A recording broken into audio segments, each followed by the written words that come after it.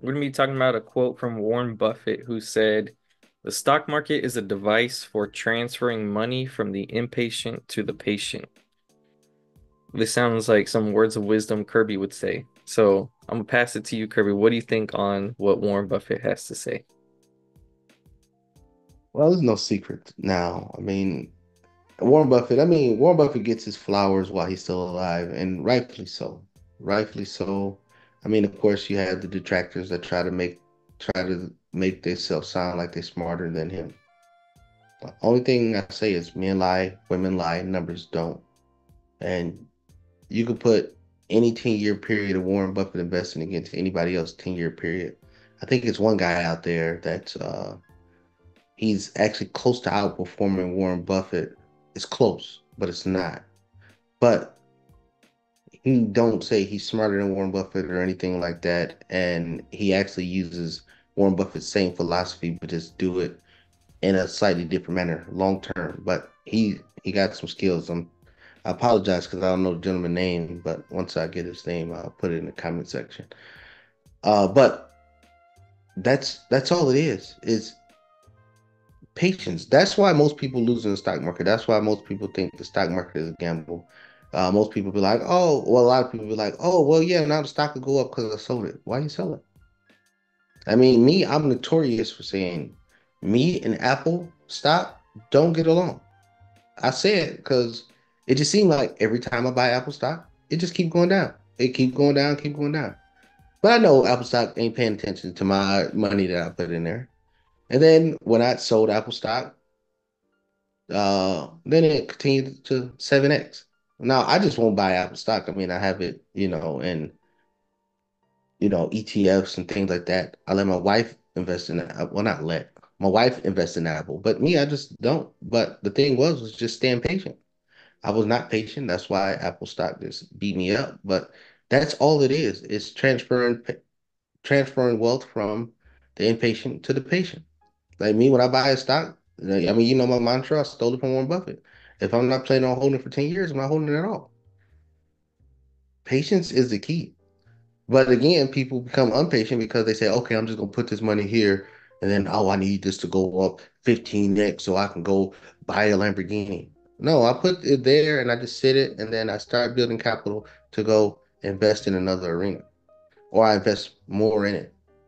As long as the fundamentals and everything that the company is doing. I don't care what the stock price is doing. What the company is doing is improving year over year, quarter over quarter. That is what I'm investing in. Eventually, the market will become rational, recognize the company, and then it will go up. I've had many times where I sat years with stocks in the red. Years. But with that, in the years I sat with stocks in the red, those stocks, after I just kept investing in it, and just holding it, gave me the opportunity to buy the house that I live uh, in cash, cars, and everything else with just being patient. I don't use the stock market as a lottery ticket. I use the stock market for what it is, a long-term vehicle to grow wealth and at a compounding rate over a very long time. And then when it happens, you look like a genius. But in that meantime, at the beginning, when it's going down, you look like the biggest idiot on earth. But in the end, the patient wins. Yeah, I see this with people that aren't too well versed in the stock market. They treat it as if it's, like a way to just get rich quick. And so Mhm. it's it's almost comical because there's been several times where like the market, and I'm sure this has happened to you, like the market's dropping and there's people reaching out to you because they know that you know the stock market well, and they're reaching out to you with fear. They're concerned, they're almost pissed off, like, why is the market going down? I'm losing money. And you're just sitting there like calm and just like, yeah, I wanted to go down more. And I've told people that too, like, yeah, I hope it goes down more. And it pisses them off more because then they're like, well, why do you want me to lose more money? Like, I'm just trying to get more shares, because that's where opportunity is created when there's downfall in the market. And they just can't seem to fathom that or grasp that. And I think it just goes back to what I said in another video, like investing is not the way you quick flip your money. Investing is what you do once you're making money already and you invest so that you can grow your money in the long term. And if you don't have the ability to be patient in any market for the long term, then you just shouldn't be in it because there's going to be downfall. And the market, the stock market cannot be,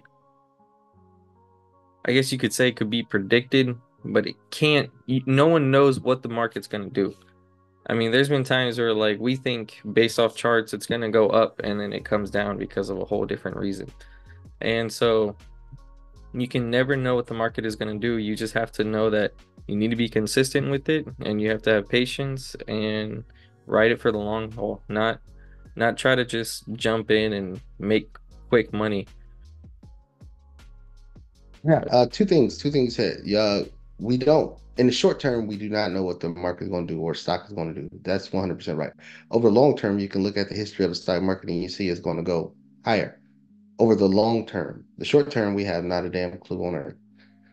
Another thing that I want to hit on, Alex, you hit on it, but I think you glossed over it, and it's one thing that people just don't understand. When you own a stock and the price of the stock go down, you didn't lose money because you didn't sell it. You Yep, only lose money when you sell it.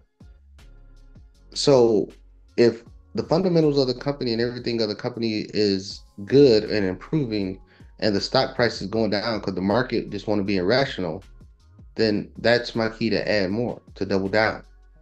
Now, of course, that's, understanding the company itself. Forget the stock, understanding the company itself. And then the other thing is, now just think of this. People look at stocks as they're losing money when the price goes down. Just think if it was a ticker symbol over everybody's house and it moves by pennies and dollars every day, because that's what's happening. But people don't know because they can't see it.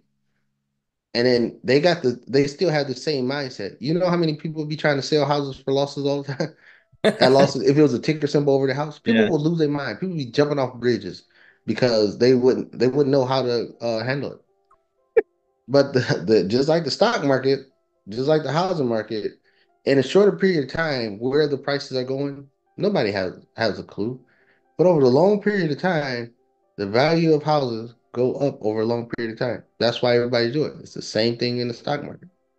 So that's how people should look at investing over a long period of time. Because you don't see people saying, "Oh man, the value of the house just went down $10, so I'm just gonna cut sling load on this house." Just look at stocks the same way. exactly. Well said. With all that being said, guys, if you like the video, hit the like button to break it to share, subscribe, and we will see you guys on the next one.